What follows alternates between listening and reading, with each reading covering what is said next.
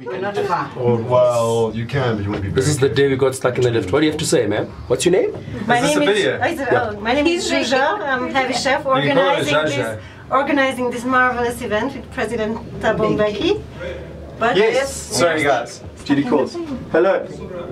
And Faisal, I'm like impressed with that. I'm Faisal. Yes. I'm here by accident. It feels so good. And we had an accident. Okay. I'm still laughing at the person outside who said, what button must I press? Guys, may I suggest that somebody phones the Schindler emergency line? Yeah, I'm practicing my speech right now in my head, in the lift. and she's going to deliver it to the 7 of us. Just to make sure that you can do it in It's a great practice round, yeah. I mean, after this, I'll be fine. And then, why are you here? In the name of the Father. Ready? Tell me when you're ready.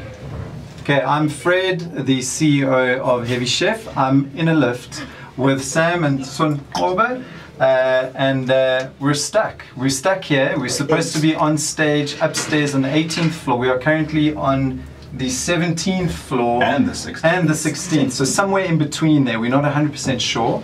They are busy trying to open the doors right now. But we thought, you know what, let's just take the opportunity just to get the festivities going and actually ask some questions of our two speakers. But Fred, before you go there, like you've mentioned that we're stuck, but I actually don't feel we're stuck at all. What do you feel we are? That we're kind of liberated? We're liberated from the expectations of the evening that was thrust upon us, and now we got off. Now we're free. This has gone from education to philosophy in about 20 minutes. So I'm very happy about that. We are exactly free from all the duties and responsibilities, and now we kind of pretty much ad-libbing as we go. Yeah. So then, with that in mind, and the spirit of ad-libbing, so Oba, I'm going to start with you.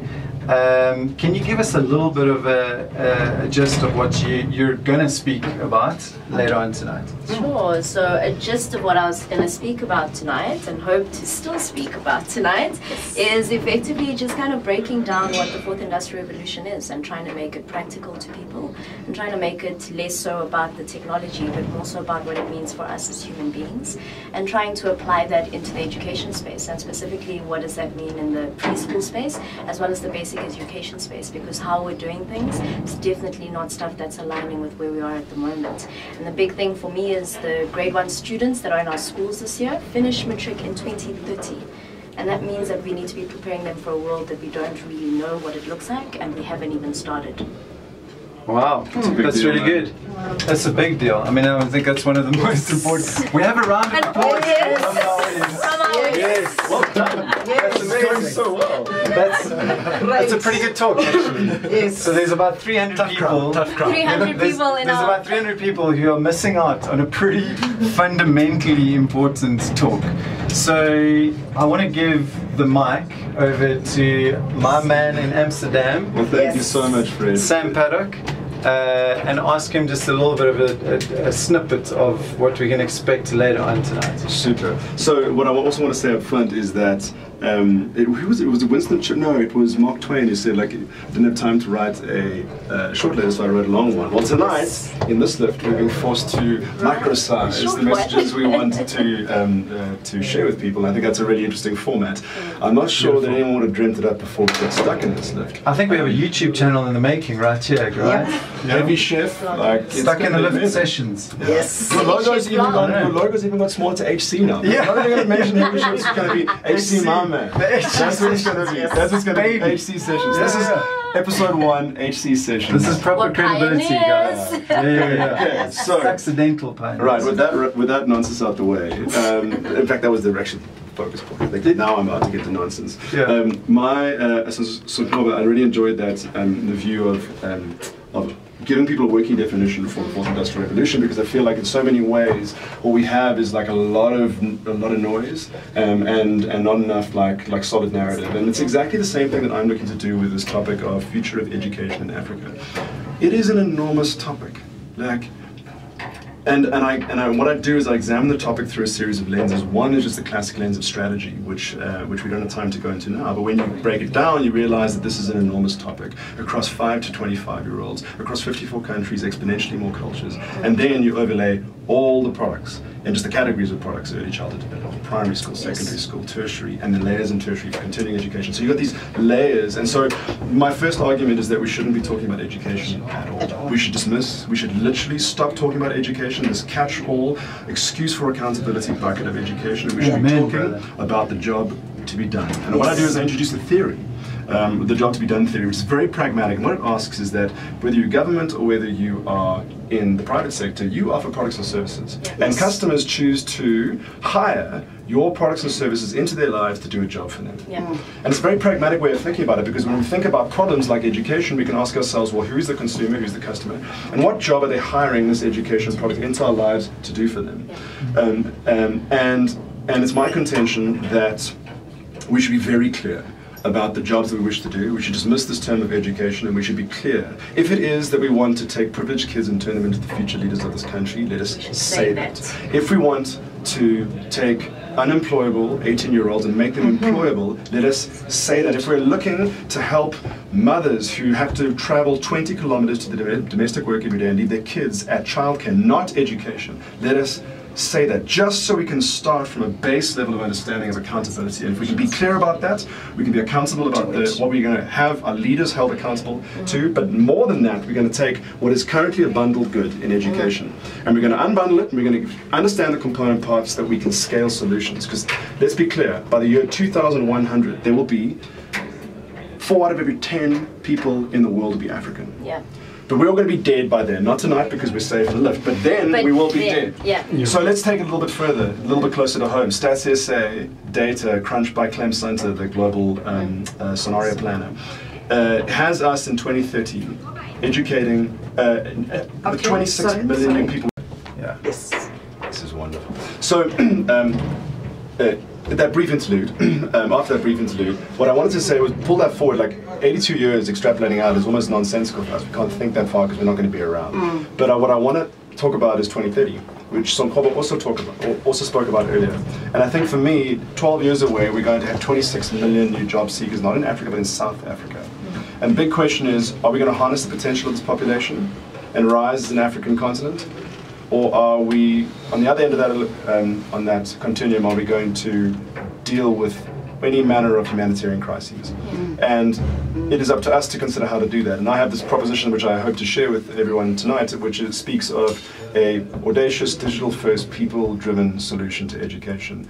And if we get into it, it'll be lovely to discuss it with everyone, because it'll give us something to tie back to Sonkobo's proposition.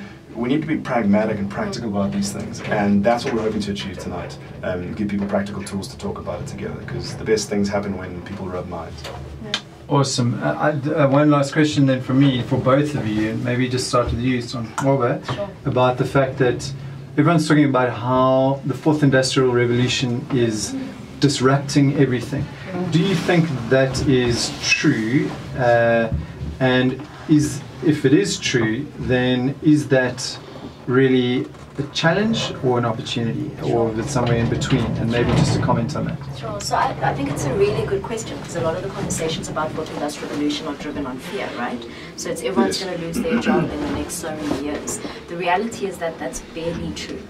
In studies that have literally tried to take people's jobs, break them down into specific tasks that are required, it's actually tasks that are being annihilated and repetitive tasks that are being removed from the world, which actually, for most jobs, there's no ways that 100% of your job is a repetitive task. Actually, what it is that technology is freeing us up to think and do better at the things that require thought and intense process, and freeing us up and away from the things that are repetitive, that a computer can do better than us, with better accuracy than us, but without kind of intuition. So that means that there's specific skills that we need to harness that only human beings can harness and robots can't.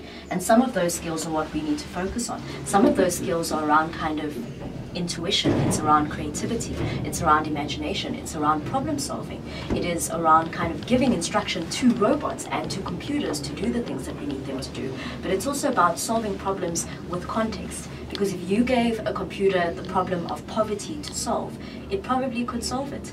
If you gave a computer the problem of land distribution in South Africa to solve, it would solve it. Would it solve it the best way given the context of our country and given the context of the problem that we're trying to solve? Probably not.